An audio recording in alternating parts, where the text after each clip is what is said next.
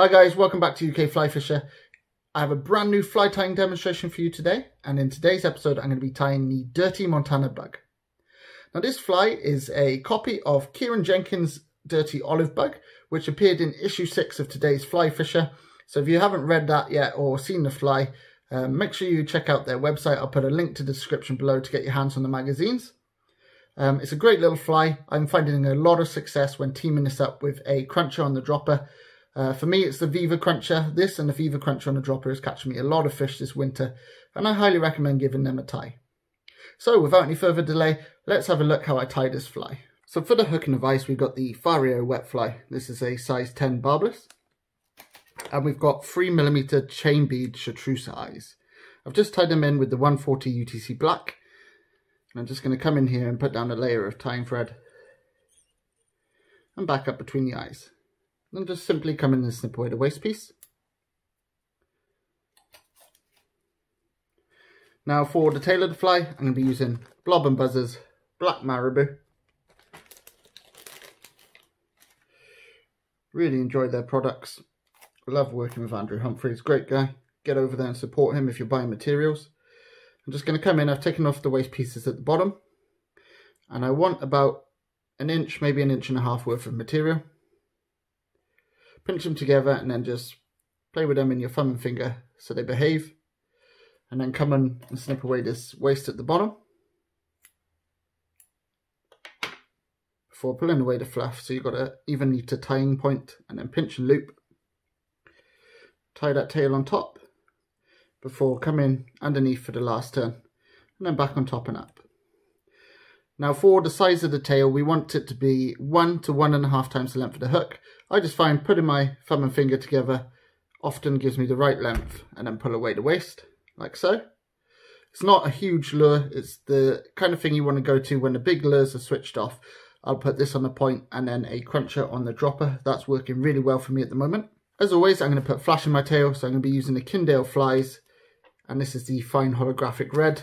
Really nice colour on that, really good material to work with. And then I'm also going to be using the Vineyards Mirror Flash. This is the Krinkled version. And I want 1 strand of each. So I'm going to line up the tips of this material. And then I'm going to tie it in to the length of the tail on my side first. So just going to catch it in there before taking it up and around the beads, between the eyes and back down on your side.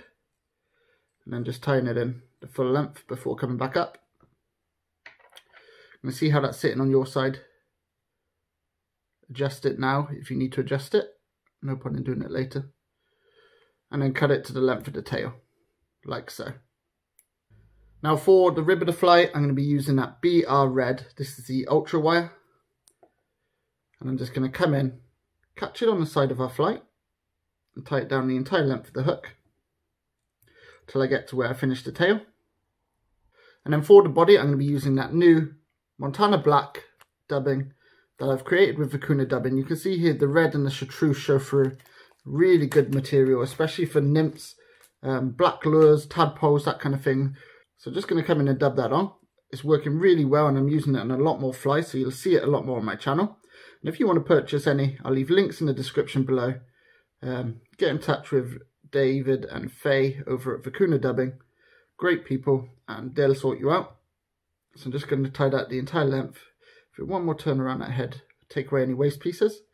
Just put that to one side because we're going to need that in a minute.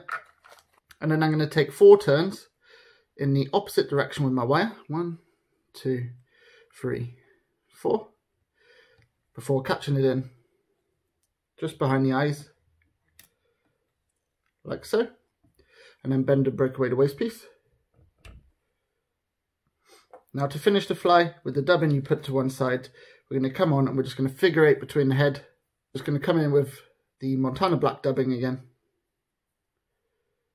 Dub it onto our tying silk. Figure 8 it in that head.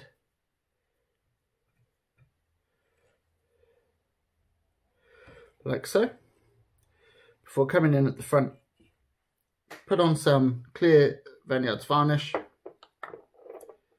just to keep it a little bit secure. and then whip finish.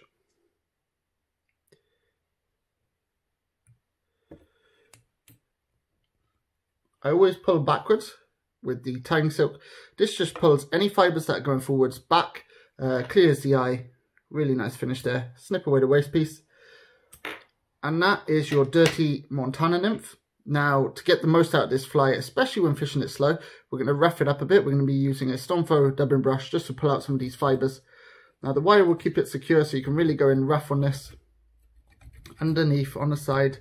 Make sure you're attacking it from all angles. Get between the eyes, like so.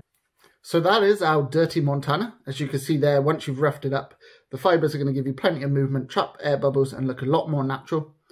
As I said, I'd recommend teaming it up with a cruncher on the dropper. I saw this in today's Fly Fisher issue 6 by Kieron Jenkins. It's a great little fly, and he fishes them on 2 local waters, which I fish a lot, which are Elladine and Garnfrude. It's a great little pattern, and one I'd certainly have in my fly box all year round. If you've enjoyed today's video, make sure to subscribe to the channel, hit the notifications icon so you never miss an episode, and I'll see you in my next video.